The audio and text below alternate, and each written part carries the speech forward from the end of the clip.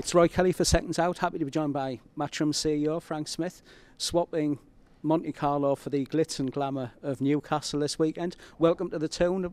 Perhaps not a warm welcome, it's a bit chilly outside, but welcome to Newcastle. It's actually quite nice, mate. I'm wearing a short sleeve shirt. I felt all right outside. It was about 10 degrees. That's good enough for me. It was a bit sunshine as well, but it's great to be here. No, good stuff, good stuff. Perhaps if you're looking at the card on paper, not Matchroom's finest hour, but why should people tune in or pay on the door on Saturday night? Look, I think it's a great next-gen show, showing talent of tomorrow and building them through. You know, from the top of the bill, you've got Shabaz Masoud, who's a brilliant fighter. Obviously, he was supposed to be Pat McCormack. Unfortunately, had to pull out injured, but Shabaz Masoud not far off from challenging for a world title. He goes in there against Jose San Martin, who's a Gonzalez, 25-1 though. You know, I think this is a tough fight for Shabaz. On the card, though, as well, you've got Mark Dickinson's back out against Grant Dennis. Look, we saw there's a bit of spite there between the two of them. Grant Dennis has got the experience, and Mark Dickinson, obviously, standout amateur that we believe has got huge potential in the pro ranks. Cameron Vong, you know, a brilliant fighter who we feel has, you know, a massive future here in Newcastle. We've obviously had some tremendous nights here over the years with Lewis Ritson, some of the best atmospheres we've ever seen. He sold close to 600 tickets for Saturday, you know, and that just shows the path he's going to be on, and he's going to move quickly as well. Callum French back out. Jeff Afari fight is a tough fight, especially after 6 months out the ring for Callum French. You know, so excited for that. Ishmael against Ewan is another brilliant fight. We saw the back and forth between those two. You know, 8-0, 11-0. And I think that fight's really going to set the winner up for a massive future off the back of this platform.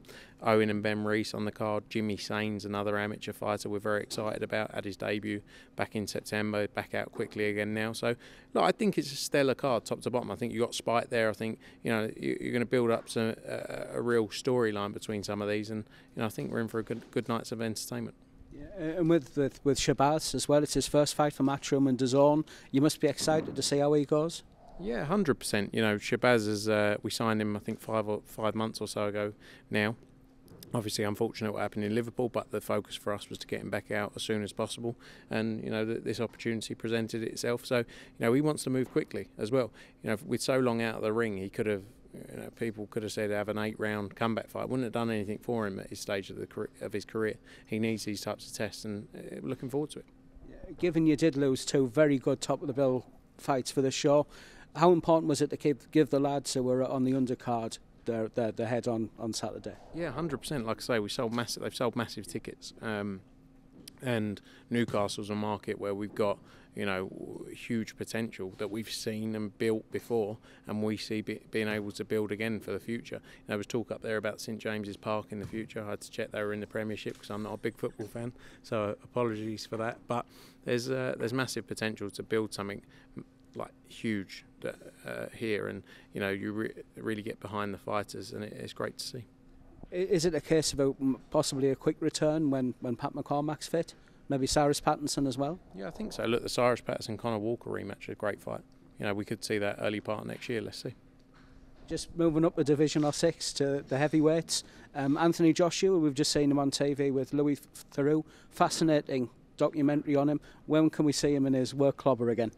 We're working on it now. Look, there's been a lot of talk. Obviously, we were working on getting him out in December. There was some delay around the potential of Fury Usyk going December 23rd. With that not happening, we could maybe, you know, we were looking at opportunities still, or January. So, but we've got to move very quickly. You've got to move quickly. The key for us is keeping him active. You know, he's had a nice busy year, fought in April and August, something he hasn't done in a long time. So to get him out again in the next couple of months would be great to see.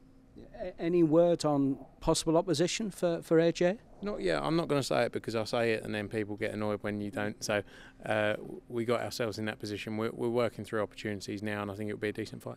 Yeah. On the subject of the heavy still, Tyson Fury, obviously a very, very tough fight from last time out. What do you make of Frank Warren's comments? He's been deriding people who are saying that maybe Tyson should retire. What are your views on that? No, look, I think not every night in the sport is going to be. It's high level sport.